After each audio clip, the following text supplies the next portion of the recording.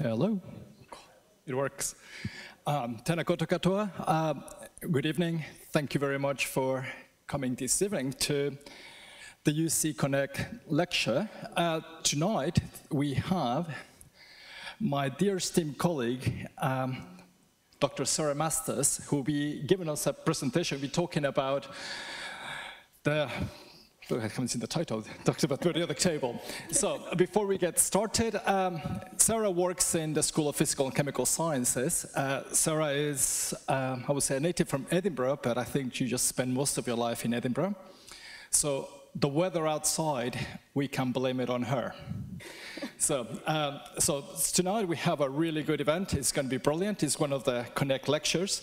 And just a bit of, I don't get paid for this, by the way, I'm the head of school, but you know, the lectures are free, but we do ask you to please register for them in case you want to be kept informed from other lectures. Now, I can only tell you the other lectures will not be as good as the one tonight. So, no pressure.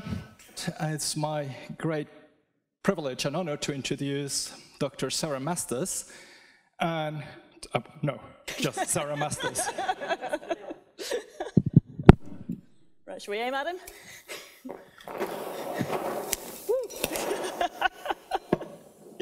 There we go. Okay, so welcome everybody. Hopefully this is why we didn't really want you to sit in the front row. Okay, so what you can see on the screen up here is actually uranium, okay, which is one of our elements. I'm not going to talk too much about it tonight. But for me, this video is really beautiful. If you've had a slightly stressful day, then you can put that on with the music. And so uranium is radioactive, okay? And it emits alpha particles all the time, and that's what actually you can see on the screen here. So this is what's called a cloudy chamber, so it's about -40°C. And we have a sample of pitchblende in there, actually, which contains uranium. For those of you that were here at the start, you probably saw somebody just popping the little sample in. And that's because the alpha radiation that's coming off it is pretty harmless, actually. Just don't eat it, okay? So it won't really penetrate skin, but if you ingest it, then it's really got nowhere to go, okay? And so what you can see here is we've got some ethanol in there, which is cooled down. It's created a vapor just above the uranium. And so the uranium is emitting these alpha particles through that cloud, and then that's what you can see on the screen there. Okay. So there'll be a little bit of toing and froing, as there always is. So, kia ora koutou, nā mai haere mai, and ka pai riri for that very kind introduction. So, I think before we get going too much further, and I will take the coat off in a minute, I'm not going to do the whole lecture in this, and there will be some loud bangs as we go through, so just be prepared for those. So we need to define what an element is, really, before we can go too much further. And so an element is just a substance where the atoms all have the same number of protons, or positively charged particles, in the nucleus. Okay? And that means they all have the same atomic number, because the number of protons correlates with the atomic number of the element. Okay? So hydrogen has 1 proton, atomic number 1, helium, 2 protons, atomic number 2, and so on. And the elements, they're the simplest substances chemically that we know. We can't break them down anymore through some sort of chemical reaction. Okay?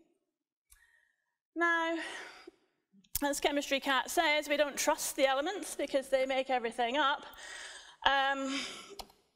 Now, quite literally, they're all around us. Okay? So when we breathe in nitrogen, elemental nitrogen and oxygen.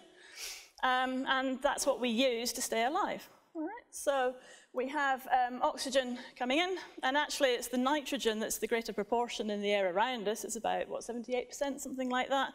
The oxygen's only about 20% that we breathe in. And then when we breathe out, we're breathing out quite a lot of nitrogen as well, so we don't really use it. We breathe out some oxygen as well, and we also breathe out some carbon dioxide, which is not elemental form, it's a molecule. So there's a chemical reaction that's happened inside our body when we're doing that. And so that's here on Earth. We have this Goldilocks zone, if you like, where we've got the right atmosphere that we've evolved, that we can breathe in that oxygen and use it. But our Earth revolves around a very big shiny thing in the middle of this solar system called the Sun, okay, which is a star, and that's principally composed of hydrogen. And that's what we've got in our nice balloon over here.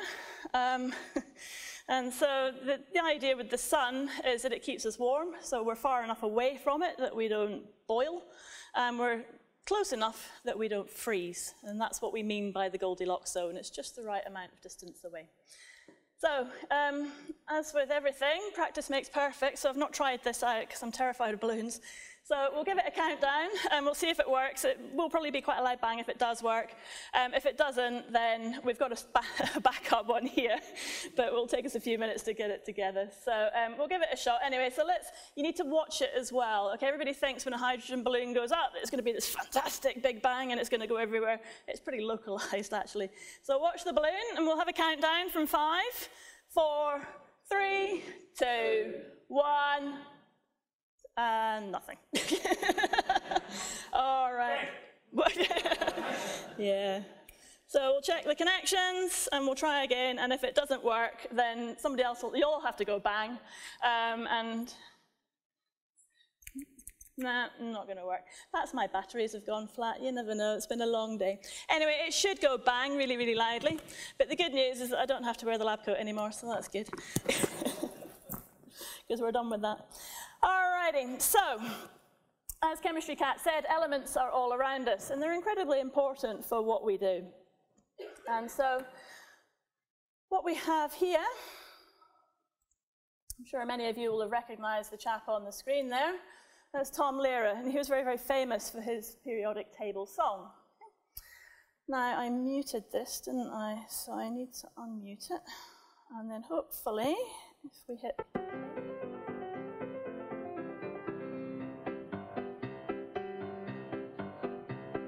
There's antimony, arsenic, aluminum, selenium, and hydrogen, and oxygen, and nitrogen, and rhenium, and nickel, neodymium, neptunium, germanium, and iron, americium, ruthenium, uranium, europium, zirconium, lutetium, vanadium, and lanthanum, and osmium, and astatine, and radium, and gold, protactinium, and indium, and gallium, and iodine, and thorium, and thulium, and thallium. There's yttrium, ytterbium, actinium, rubidium, and boron, gadolinium, niobium, iridium, and strontium, and silicon, and silver, and samarium, and bismuth, bromine, lithium, beryllium, and barium.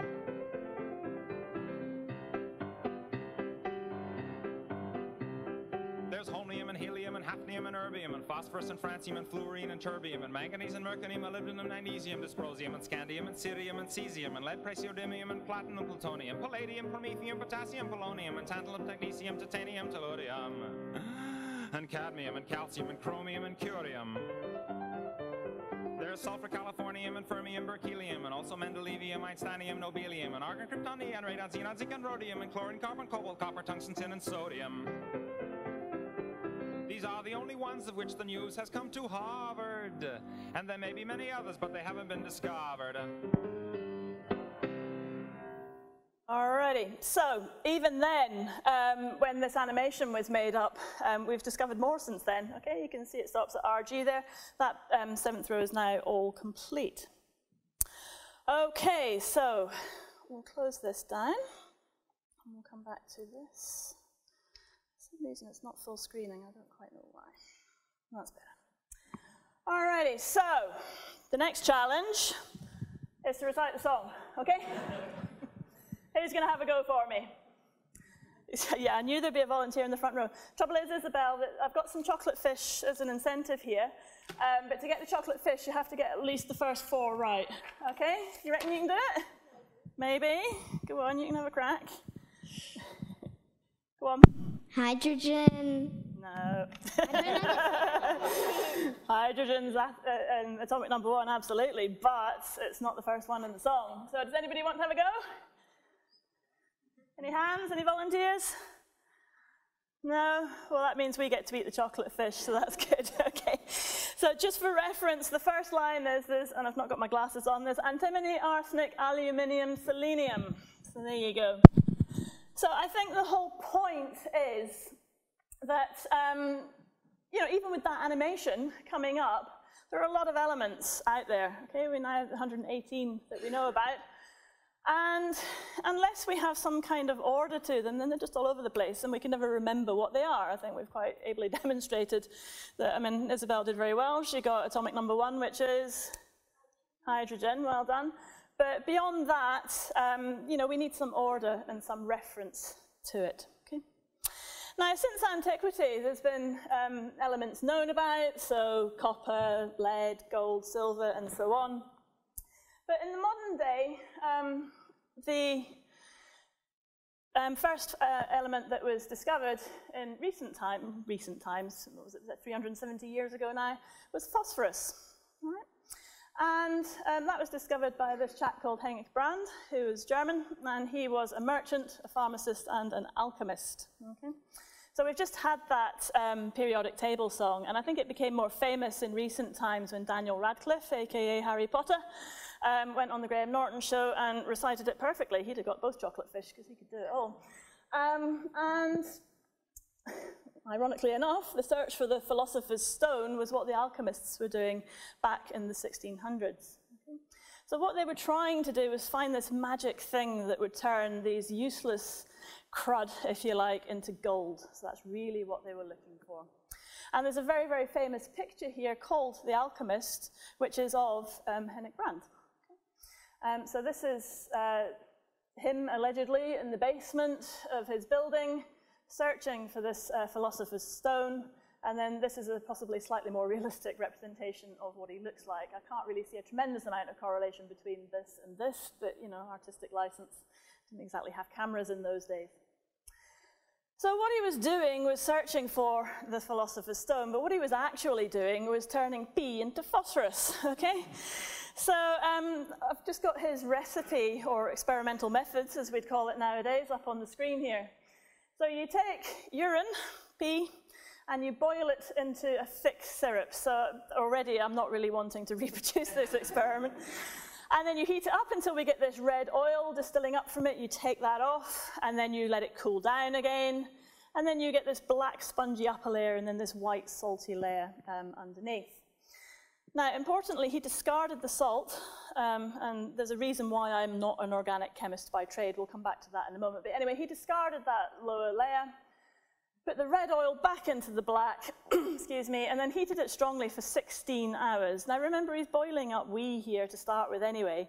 It's really not going to smell that great either. So whilst we had this idealistic picture in the background of the alchemist, I suspect it was probably not that nice. Anyway, and then we get some white fumes coming off, and then an oil, and then we get phosphorus, and then you put that into some cold water to solidify it back out again. So what was actually happening here? Okay. So when you pee, you've got phosphates in there, okay?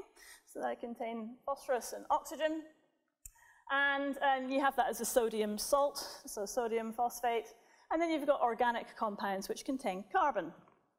And so when you heat the thing up, the oxygen, so the PO4 up there, the O, reacts with the carbon to get carbon monoxide, so we're adding that into the already really delightful mix in that basement. So as well as boiling P, we've now got carbon monoxide, which, as we all know, is quite dangerous and can kill you.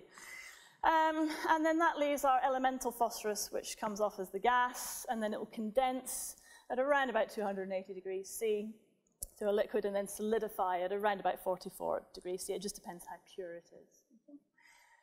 And interestingly, it's actually approximately the same reaction that gets used today to produce phosphorus, only they don't use we, thank goodness. They use mined-off phosphate ores, although, you know, mining's probably not that environmentally friendly nowadays, so they may have to go back to the original recipe, we don't know. Interesting times. They use some coke for carbon, and they use electric furnaces rather than an open fire. Now, as scientists, we always like to ask ourselves, could he have done better? Okay, so we evaluate the literature, and then we look to see whether we can improve on the experimental process. And the answer is yes, he could have done a hell of a lot better, okay? It yielded a lot less phosphorus than it should have done, and that's because he actually threw approximately a great deal of his phosphorus away. Okay? So that white salty layer that he discarded actually had a lot of phosphorus in it. And had he just ground the whole lot up, he would have got a far better yield. Now, these numbers are slightly staggering, okay? He used approximately 5,500 litres I say that again, 5,500 litres of urine. And out of that, he got approximately 120 grams of phosphorus.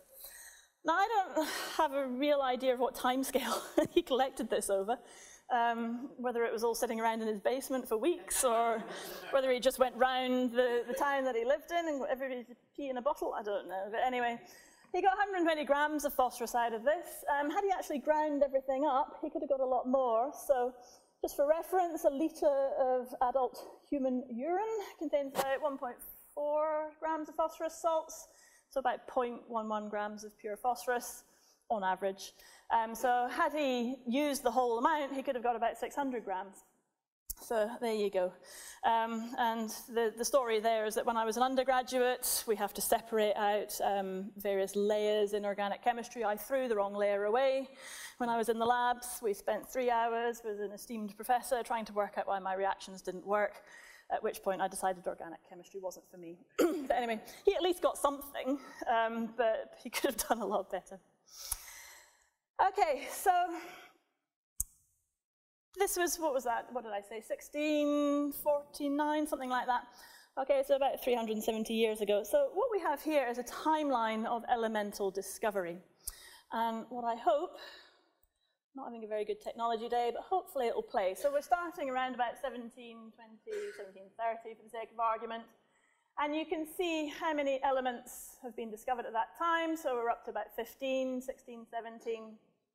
And as this plays through, you'll see the timeline of discovery of the elements.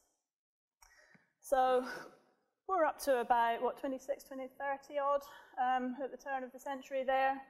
The 1800s, pretty good time. Okay, so we went up from whatever it was.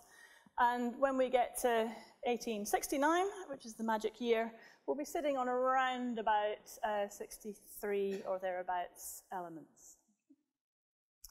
You'll notice this, this gap in the middle here. Okay, this is technetium. We're going to come back and talk about this a little bit later. But everything around it has been known for a very, very long time. And you'll see that technetium doesn't get filled in until about 1930-something. Okay, so it's a very, very difficult element to find, and we'll discover why later on. So by now, Mendeleev has come into play, and we have the periodic table. And you can see, oh, there we go, there's technetium. Okay, and you can see a very rapid filling in, if you like, of the gaps. Okay, and we'll just let that play through to the end.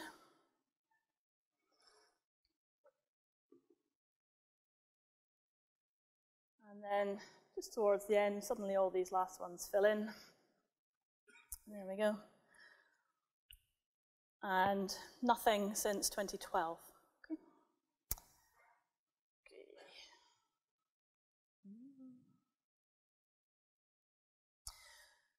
Okay, so in the 1800s, or in 1800, sorry, around about 33 elements were known. By the time we get to the mid-1800s, we were up to 63 elements. And so, as we've already demonstrated, trying to remember them all is a bit of a challenge. Okay, so can we put them into some sort of logical order? And the answer is yes, of course, we can. And so, whether Dmitry Mendeleev played Tetris or not, I'm not 100% sure, probably not. Probably wasn't invented in those times. But the idea is that there is some sort of logical order that the elements could be put into. Now, Mendeleev wasn't the first to consider that there could be some kind of ordering of the elements, and he certainly isn't the last either. But around about the same time, both Dmitry Mendeleev and Julius Lothar Meyer came up with this similar ordering, which has led to what we now consider to be the periodic table, and they did that in 1869. Now, uncoincidentally, this is 150 years ago, and the International Union of Pure and Applied Chemistry, or IUPAC, have declared that 2019 is the International Year of the Periodic Table. And delighted that we have the Secretary General of IUPAC in the audience, my colleague, Professor Richard Hartshorn. Welcome, Richard. And so all throughout the world this year, there have been events going on to mark this occasion. Now, when Mendeleev was putting this together, there's quite a a nice urban myth that he was playing cards and then bingo, it all came to him. Not quite like that, no, but we do believe that there was a series of note cards that he had little notes written on that he then managed to put into some sort of order. Okay. Now, as with everything in science, who got there first wins. So Mendeleev published first on the 1st of March, 1869, and then Meyer was a little bit later in the year, towards December.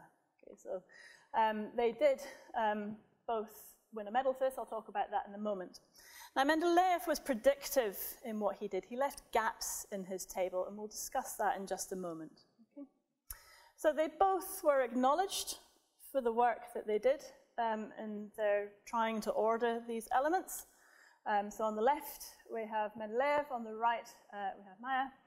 And in 1882, they were jointly awarded the Davy Medal from the Royal Society for their work on the periodic relations of the atomic weights. So remember, back in this time, Thomson and Rutherford had not come into the equation, so we didn't know about electrons, protons, and neutrons. We didn't know about it until a lot later.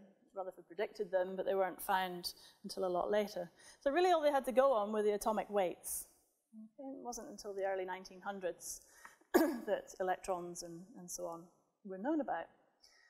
And whether Mendeleev would have come up with the same system that he came up with, had he known about these things, we don't know.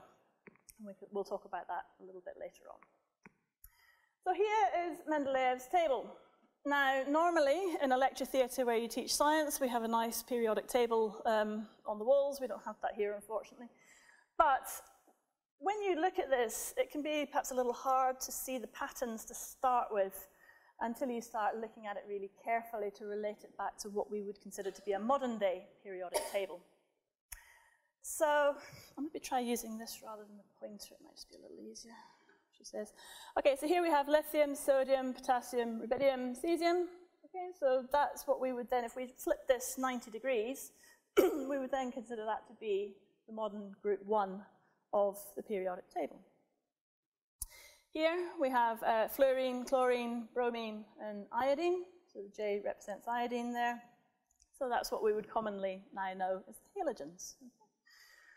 We have oxygen, sulfur, selenium, tellurium up here, nitrogen, phosphorus, arsenic, carbon, silicon, and then a gap, and tin, boron, aluminium, a gap, and so on. And it's these gaps here that are really, really important. Okay, so this is where Mendeleev was really predictive about what he was doing. He figured that there should be something there and that it hadn't been found yet. And so as we've gone through time, people have had a lot of fun with the periodic table. I've got two kids at the front row who are so engrossed in what I'm saying that they're both staring at their devices. Yeah, looking at you. One of them is sitting on an iPad. And if I could even remotely get her attention for a second. Do you recognize any of these iPad apps? Yes? Good, okay, because you've got an iPad. So there's a periodic table of the iPad apps. There's even a periodic table of wrestling, of which I know nothing other than number 1 at the top here, Hulk, I recognize, but the rest of it, not a clue, not my sport. But this is what we would consider to be the modern day arrangement of our elements in our periodic table. So on the left-hand side, we have our alkali metals, and then we've got our alkaline earth metals, and so on across to our noble gases on the right-hand side. And all the elements that are in that periodic table can display very different bonding as well. And it's always quite fascinating to me and baffling to the first-year students that I try and teach this to, that we have these very different types of bonding for elements. So on the left-hand side, we've got metals, and they have metallic bonding. They're conductive. Those electrons can move around. As we come across to the middle, we get these extended covalent structures. So carbon, for example, here is sitting in group 14 of the periodic table. It really wants to get 4 things around it so that it can get lots of electrons to fill its octet. It wants 8 electrons around it. Okay? It's got 4, it has to get 4 from somewhere else. And it does that by forming these extended covalent networks. So when you fork out a lot of money for a diamond, what you're really forking out for is an extended covalent network of carbon. Okay? It's very pretty, don't get me wrong. But yeah, and so carbon can also take these different forms as well, different allotropes, so we can get graphene. It's been much vaunted in the literature in the last few years as being the next wonder material. And Buckminster fullerene as well, C60, the buckyballs, the football shape as well. And then we just come across a little bit more to the right-hand side, and then all of a sudden we're into these discrete covalent molecules. Okay? And that's what we saw thrown across when we managed to avoid the head of school and not freeze him with our nitrogen. So nitrogen takes this type of form here, elemental nitrogen anyway, because it's got 5 electrons in its outer shell. It wants to get another 3, and it can bond with itself and make a triple bond, so 3 shared pairs of electrons between the nuclei. And we get these very discrete covalent systems, and that's why it has the properties that it does. Okay, it's very, very, very low boiling point, and that's what you saw as we threw that across there, was the nitrogen boiling off as we took it out of the flask here. So we come back to this predictive idea that Mendeleev had, okay? And I mentioned both germanium and gallium, so those were the 2 that I'd circled on his original table. And so he predicted the presence or the existence of these 2 elements, and it was only a few years later that they were discovered, because people actually went out to try and find them as a result of the work that Mendeleev did. And so nowadays, so part of the idea behind this lecture was, you know, what can we now do with the things that were discovered as a result of Mendeleev's work? And so, I mean, I don't use Blu-ray discs, to be honest, because my eyesight's so bad that I really can't tell the difference in the upgrade in the quality of the image from a Blu-ray. But Blu-ray discs and LEDs, for example, all utilize these semiconductors, gallium nitride, gallium arsenide. And then when man wanted to go to Mars, and indeed women wanted to go to Mars, the rovers that were sent there, okay, so I believe this is Opportunity, so the Mars rovers that were sent there, they had to be powered somehow. Can't exactly send it up with a tank of diesel and tell it to get on with it. And so they use solar cells, they use solar power to do that, okay? And that's solar cells that were powered through these alloys of gallium, germanium, and indium. So indium was already known, but both germanium and gallium were not until Mendeleev had this predictive table. Another use of one of the elements is gadolinium, which has been discovered since 1869. So some of you may have had the misfortune to have had an MRI scan at some point in your life. Now, people don't like getting an MRI because you get put into a tiny little tube and it's really noisy and clunky and you feel a bit claustrophobic. But actually, in terms of being good for you, in inverted commas, it's actually much better for you than getting an X-ray, okay? So MRIs use radio frequency. Very, very, very low energy waves, and I'll show you the electromagnetic spectrum in a moment or two so you can understand that. But very, very, very low energy waves are used, and so you apply a magnetic field to the object, the body, which is lying in the MRI scanner. It lines up all the protons in your body, okay? And then you switch the magnet off, apply the field, and you're looking at the relaxation of those protons back to where they were. And depending on the environment around those protons, they'll relax more quickly or more slowly, and that then tells you about the nature of where those protons are sitting, whether it's in bone or fat or muscle or ligament and so on. And so what physicians often do is inject some gadolinium just to enhance the pictures that are coming out of that. And so that's what you can see in the bottom picture there. So you've got an MRI scan before the gadolinium injection and one after. It just enhances the image. And then, of course, we've got work going on here at UC around the Mars spectral scanner, which is improving the resolution of these things even more so that you can get much earlier detection of medical issues, but also so that you don't have to destroy precious samples. So if you have a meteorite, for example, you don't particularly want to grind it up and find out what's in it. So you can pop it in one of these scanners, and it's much less destructive. Now, I mentioned technetium earlier as well. So if you remember, that was right in the middle of those transition metals, right in the middle of the table there. And it wasn't found until 1937. There's a very good reason for that, and that's because it doesn't actually exist on Earth. It's what we call an artificial element, and it was actually artificially produced. And so you won't naturally find it on Earth, but you will find it up in space.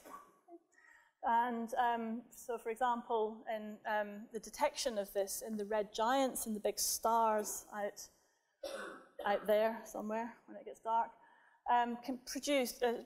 proved that these things can actually produce these much heavier elements. And so, up until the turn of the century, it was really only thought that there was hydrogen and helium out there, and probably not a lot else. And so, by detecting this, it was found that these stars can actually produce these much heavier elements.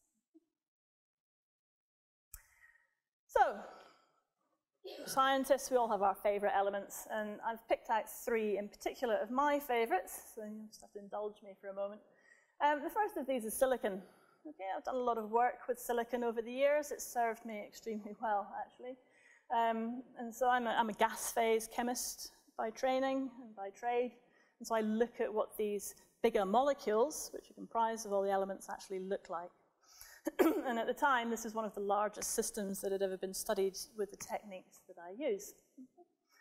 And then my all-time favorite is this so-called jack-in-the-box compounds, where we have phosphorus in the very middle of the molecule. And so remember, phosphorus was the first element in modern day that was discovered from the P. And so this molecule can behave a bit like a jack-in-the-box. It's all compressed and squished, and it's really, really lots of energy in there, and you just have to heat it ever so slightly, and that energy gets released, everything rearranges, and the molecule will break apart. And then, of course, I'm Scottish, and so we can't really go too much further without talking about strontium, which was found, or first discovered in Strontian, which is on the west coast of Scotland. Now, it's going to work automatically, jolly good. Okay, so whenever we are trying to identify elements, and this hopefully will loop round, or I may just have to stand here and press it. There we go. This is quite a short video. And so this is on the right-hand side, we've got strontium salts, strontium chloride. In the middle, we've got sodium acetate, and on the left-hand side, we've got copper acetate. And you can see that when we set fire to these things, because we're scientists and we like to do that, they burn different colors, okay? And that's as a result of the metals that are in there. So strontium, we have on the right-hand side here, that very red flame to it. The sodium, we're all quite familiar, I think, with sodium flames, that really yellow color in the middle there, yellowy orange. And then copper, you can see on the left-hand side there with that very green flame associated with it. And so this is a little bit like a traffic light. We couldn't do it top to bottom as you would do with a traffic light because it just wasn't practical. And we were actually going to try and do this in here, but having spent over about half an hour setting this up and trying to get it to work, I'm quite grateful that we did a video of it. So, now, with these, we get different colors associated with them. And this all comes back to the electromagnetic spectrum. And I talked about this earlier, so remember our radio frequency waves. So they're very, very, very long wavelength associated with these, so very low energy. So when you're in that little tube getting your MRI, it's not actually doing too much damage to you at all. Okay? You can compare and contrast that, for example, with X-rays. Way up on the left-hand side here, you can see they have a very short wavelength associated with them, lots of energy in there, okay? The shorter the wavelength, the more energy you have associated with it. And that's why when you get an X-ray, it's very short, okay? So a short exposure is fine, but if you're a technician working with X-rays, you have to come out of the room just for safety. However, what we see of the electromagnetic spectrum is in the middle here, okay? There's very short range of visible light, and we see it as a continuous spectrum. That's how our eyes interpret it. But actually, with these colors, they have lines or energies associated with them. Okay? And that's all to do with the movement of electrons, the promotion of electrons, so they get excited up and then they relax back down to ground state and release energy in the form of light. And so we have different energies associated with that, and each element is unique. And so it's like a fingerprint for the element. Okay, so we can get these lines that you can see at the bottom here, have an energy associated with them, and from that we can identify the element. And so we can use that, again, coming back to our outer space, so what's out there, to try and identify what is out there. Okay? So we can identify the element, for example, we can identify the temperature that it will be at, the density of it, whether there's magnetic fields associated with it, how fast things are moving, whether something is orbiting as well. So we've got one planet, for example, or star orbiting another, the mass, the size, and we can discover what's out in the interstellar medium just by looking at this light that's coming to us and identifying the different elements from that. So there's an awful lot of information that we can get just from our elements. So at the very beginning, well, the title of this lecture is Where Would We Be Without the Periodic Table? So we may well be just in a big jumbled mess, we don't know. All right, so we could just have stuff all over the place. Now, what I'm going to contest is that the periodic table, in inverted commas, doesn't actually exist. All right? So the periodic table, or the periodic system that we have today, that we would look at, the one that I showed you earlier on, doesn't really look the same as the system that Mendeleev came up with. Okay? We can see similarities, we can see trends, but it's very, very mutable. There's always things changing. Okay? We get new elements, we've added columns, it's changed shape, and there is still a lot of debate around its optimum configuration. So is this standard pattern of elements as we have it the right way to do things? Okay. And people have their opinions, and they have quite strong opinions, and then they go and debate it. Okay. So where would we be?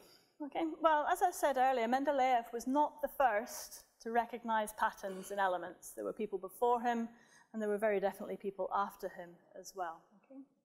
And he wasn't the first to try and depict those patterns in a diagram either. Okay.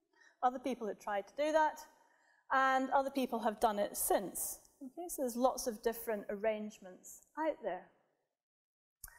So here's one option. Okay. So this is kind of the periodic table as we know it, but rearranged. Okay. So you can see that we've got group 1 and group 2 of the periodic table on the right-hand side here. And then we've got those P block elements, so the boron, carbon, nitrogen, so on and so forth. And then we've got our transition metals, and then our lanthanides and actinides on the left-hand side. And so this is called a left step periodic table. So as you go from right to left, you're filling S, and then P, and then D, and then F, what are called orbitals, so where our electrons are found around the nucleus. Now, there's a bit of a technical term up there, so the Medellin rule, which is all about how we fill electrons around the nucleus. And so remember that electrons weren't known about in Mendeleev's time. Okay, he had to go on atomic weights, and that was it. All right, so I quite like this arrangement. I could deal with this arrangement. My brain can cope with this. It's a nice regular pattern, and I can make sense of it when I look at it. This one, maybe not.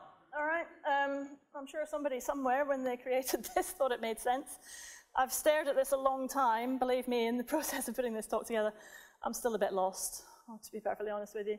I'm sure there is an order to it. What I do know is that as we come round, there's probably some order here, and then there's this sort of loop bit sort of of stuck out here that nobody quite knows what to do with, which is the lanthanides and actinides. And to be fair, that's kind of what we do with the current table that we know. You know, they get stuck down the bottom. All right, so this is just as a loop out the side. I don't like this one. I don't understand it. I look at it and it just confuses me. All right. And then we've got a pyramidal arrangement as well. And you really do have to stare at this, and you're very welcome to come down at the end and actually look a bit closer at the screen on this one. But if you start in the middle, we've got hydrogen, and then you work your way out, helium, lithium, beryllium, boron, carbon. It does actually spiral all the way out in this sort of pyramidal shape. And then I think that gets up to about number 86 there. Obviously, you would want to extend that round to the modern day number of elements that we know about. So that's another option, okay? There will be plenty of other options out there. So the point of this is that as scientists, and I think as human beings actually, we like, well, I personally like regular patterns of things, all right?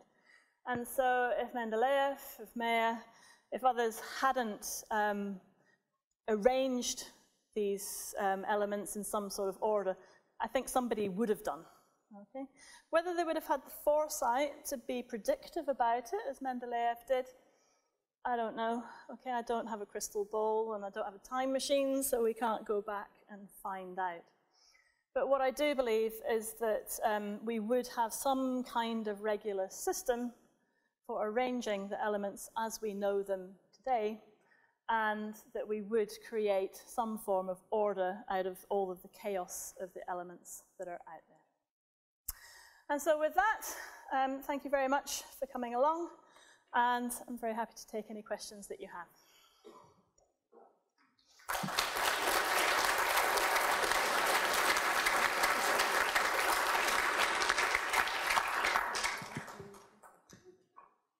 Yeah, okay. See if you can get it together. Let's go back. So, so are there any? Push this thing up a bit closer. What's your favourite style of the periodic table? Is it the one now or the first one you showed? So the one now where we've got the 118 elements, absolutely, I can understand it, but that's only because I've been looking at it for the last 25 plus years, to be honest. I do like that left step one that I showed you at the end. Again, it makes logical sense around how we arrange what we now know, the electrons around the nucleus. So I like those two. Are you going to have a crack at this? If you are, just, yeah, you just, if my head explodes, then we'll know what it is. I'm going to put these on just in case. No. It wasn't just me. But I do like that left step one, and if we were going to change the periodic, or use a different one, then yeah, I would like that one. That curled one was hopeless to me. I couldn't understand it at all. Yep. Is it possible that there are still further elements to be discovered? Oh, absolutely. They're looking for them. I think it's worth saying that those last few that sort of jumped in the last 15, 20 years or so, incredibly short-lived. Now, Richard may be able to comment a little bit further on this around the rules around when an element is not an element anymore, and the lifetime that it has to have, and how many atoms of it you have to make. Yep, okay. So my understanding was they were re-looking at the criteria because Oganes on the element 118, incredibly short lifetime, and there's only been a couple of atoms of it ever made. And so does it really constitute an element? It's a bit iffy. But it does rather neatly complete that, that row of the periodic table for sure. But yeah, they're absolutely out. They're looking for them. You can do a lot of things on a computer as well, and people have certainly predicted beyond what we know now, for sure. Yeah. So they're certainly looking for them. I'm sure they'll find something. Yep. Do you know how to recite the song? No. No, I can't, as my kids will testify, I can't sing and my memory's hopeless. I've got the words down here, so you're very welcome to come and have a look. Sorry? play it again, you can all sing along. Absolutely. No, so I certainly don't get the chocolate fish, no.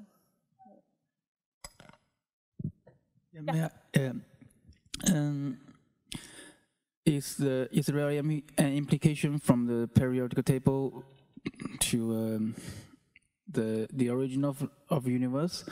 I mean, the logical order behind the periodic table can show some ideas how universe evolved, or if a human can create one element, is it possible that there is a creator behind all this element, or it's just evolved naturally? Right, so as a scientist, I believe in the Big Bang theory, so the elements were all created from that Big Bang and the subsequent reactions that took place. So yeah, there'll be certainly some sort of order and rationale behind them, and yeah, we can certainly try and understand what happened in the Big Bang for sure. Yeah. Oh. Oh, right. Are you going to stand and hold it?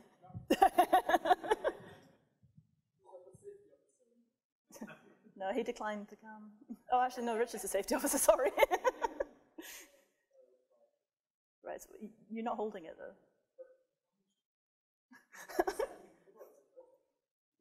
It's not going anyway.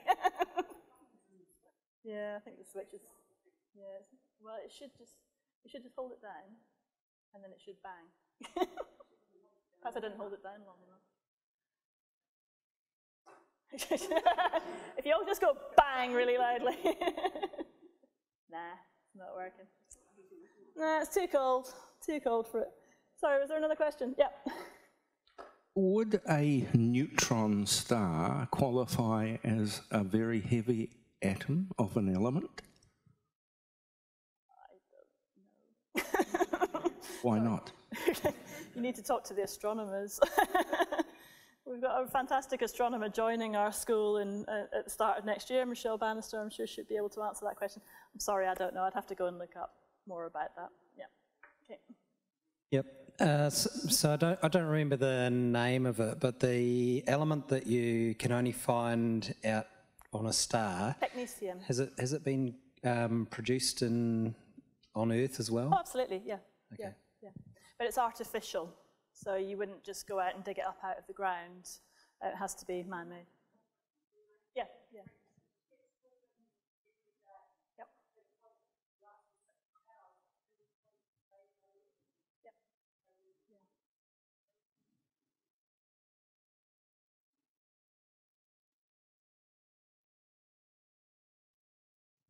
How did those guys in the 19th century know the funny-looking powder that they came up with wasn't an element? Because they couldn't do anything else with it. So the definition of an element is that you can't chemically reduce it to anything else. How hard did they try? I don't know, boiled it up in some more wheat? I don't know. Fortunately, I wasn't around at the time. But yeah, I mean, okay, so when you look at Henning Brand and his recipe, his experimental method there, that involved, it was extremely, you had to boil down 5,500 litres of whey for a start. That's not trivial. He then had to heat it up for 16 hours, and that would have been trial and error as well. That's what we do today when we make new compounds, for example.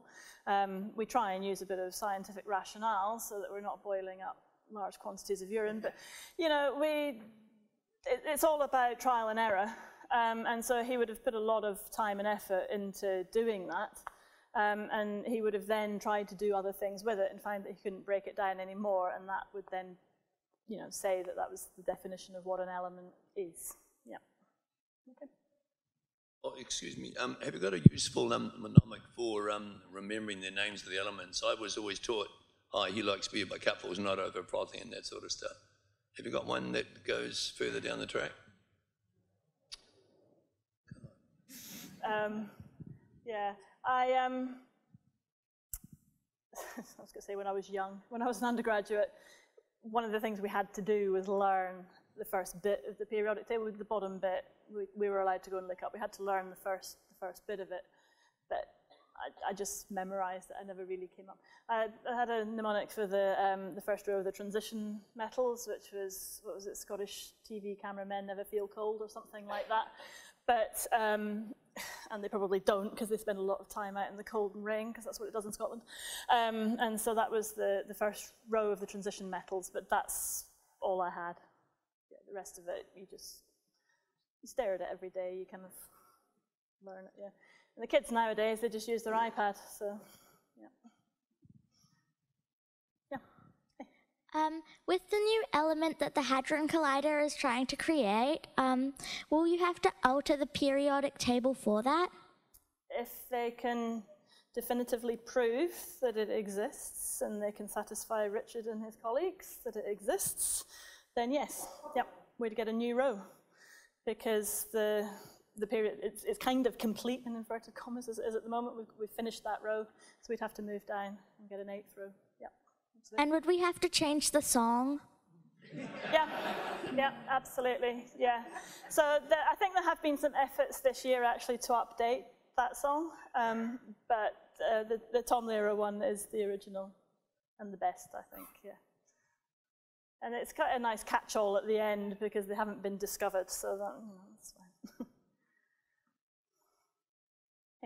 So Mendeleev used atomic weights. Yes. How did he know what the weights of those atoms were? Because he wasn't able to count them. So I've got 100 atoms. What was what was their method? They were commonly known at the time. But do you know how they figured it out? Because you can't stick it on a scale because you don't know how many atoms you've got. Yeah. Well, you can take a set amount of it and weigh it, and that will tell you. Yeah.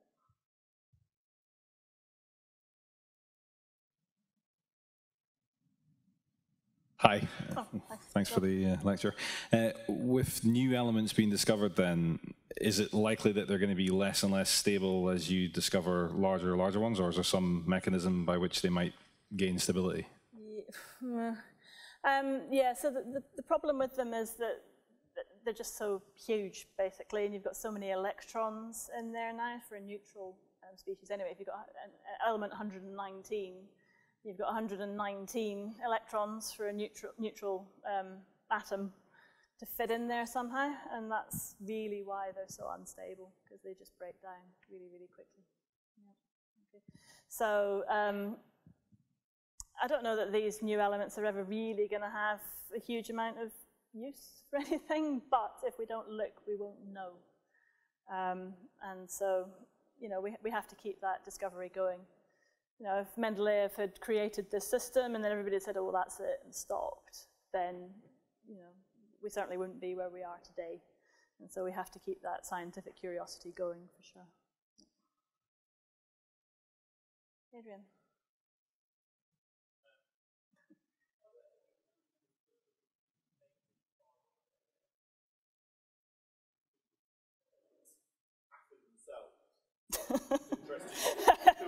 Yeah. Yeah, absolutely. So McDonaldium is on its way, is it? It might be, yeah, absolutely. Yeah, so there are plenty of elements that are named after people. So Einsteinium, curium, Rutherfordium, Oganesson, etc. Again, I looked to Mr. Periodic Table for how these things are named. But they're named through a committee, aren't they? There's a whole committee system around how these things gain the name. Yeah, go on. Well, so there are 3 elements that are named after still living people. Yep, Oganesson being one of them. Yep.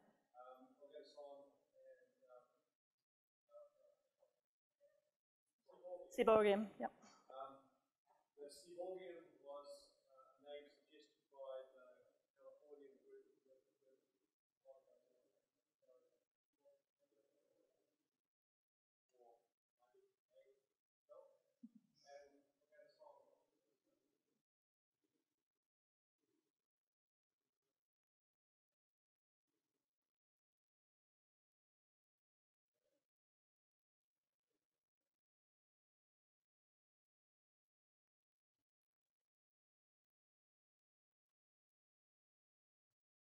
There were several names suggested, though, weren't there? So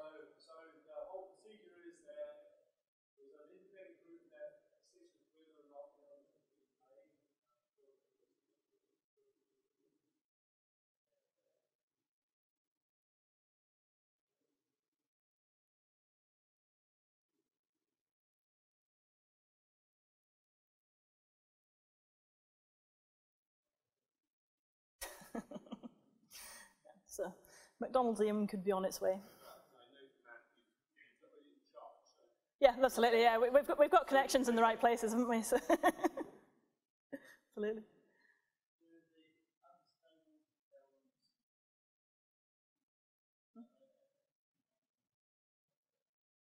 Well, they can break, so they can decay down to more stable elements. Yeah, for sure. Hi. Okay, this question kind of developed as I as I thought about it further. But can you artificially make all of the elements? And how? Not asking you the process, 30 seconds question. But if you make them, are they coming from nothing, or are they coming from something? Ah, right, okay. You can artificially make them for sure. Yeah, why not? But why would you when they were already there? Yeah, and yeah, everything has to come from something, for sure. Yeah, so you don't just create it out of nothing. So quite a common way of making some of these unstable things is actually to crash two other things together, which then generate something, or to fire something at something and break it down, make it decay to get these things. So yeah, you can do that, but you would really only do that for ones that you couldn't really just get naturally. Yeah.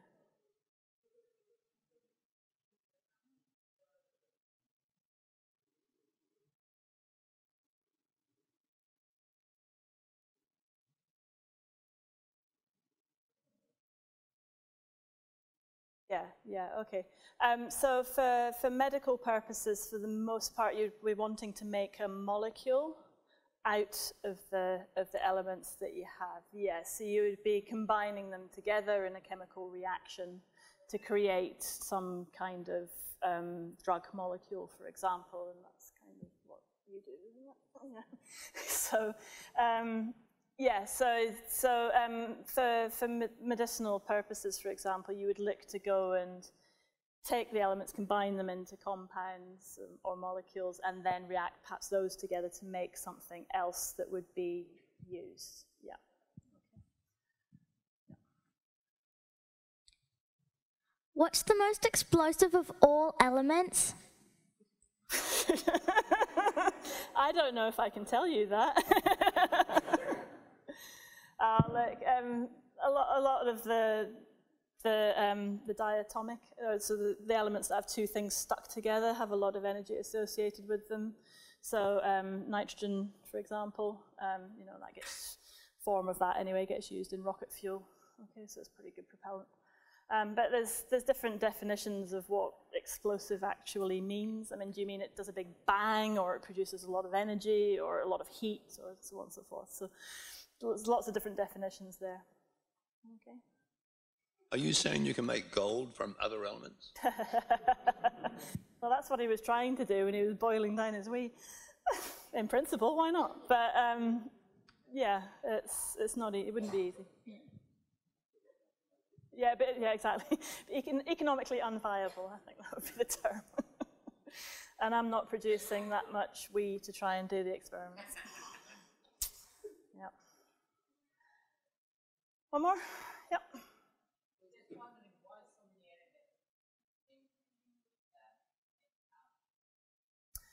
Okay, so the naming of the elements, the ions at the end, so sodium and lithium and so on and so forth.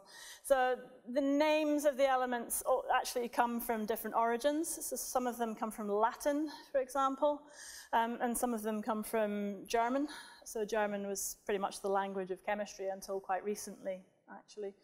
And then there are other origins as well. So there's no set origin of the naming. It kind of depends when it was found and where it was found as well. But the ions and that sort of thing, the endings will come from the language that it came from for the most part. Yeah. Okay. One more.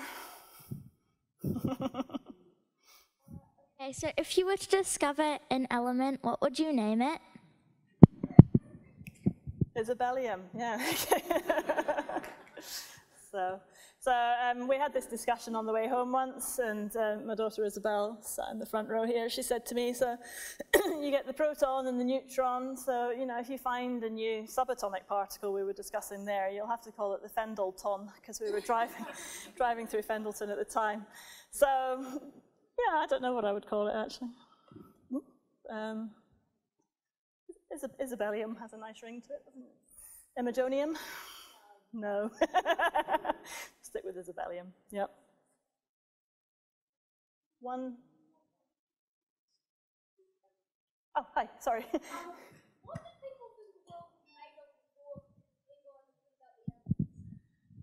Right, okay, well there were the sort of the 4 elements to start with. What was it? Earth, wind, fire, and water. Okay, and so they were the original elements in inverted commas, but they weren't really. Sorry? Yeah, pretty much. Absolutely, yeah.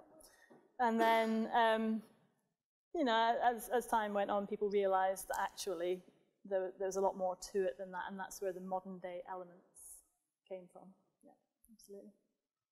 Cool. Sorry? Phlogiston? Let's not go into that. I believe so, but yeah, it's a gas that comes off the fire, I think. But yeah, earth, wind, fire, and water, I think, were the back in the real antiquity. Yeah. Okay. Yeah, absolutely. So if you do have any more questions, and if you do want to find out the words to the periodic table song, here we go. Just before I finish, actually, I meant to make some acknowledgements, and then we'll finish up. So when you put these talks together, there's a lot of people in the background who are involved with this. It isn't just, I'm just a talking head at the front, really. And so we've got Margaret and Michaela in events who helped. We've got Pat Keogh in security, who made sure that we're not going to evacuate the place by setting all the alarms off. Grant Craig in facilities management, who helped facilitate this as well. And then within the school, we've got Nathan Alexander, Matt Paulson, Jan, who you saw at the beginning, Stephen Hemmingson, and also Stephen Graham, although his balloon didn't work. So, but anyway, and yeah, everybody within the school. And then somebody's added on here, and the wonderful head of school. It looks suspiciously like your writing, really. So, but there's a lot of people, there's a big team behind that brings all of this together. So I do want to acknowledge their work in this.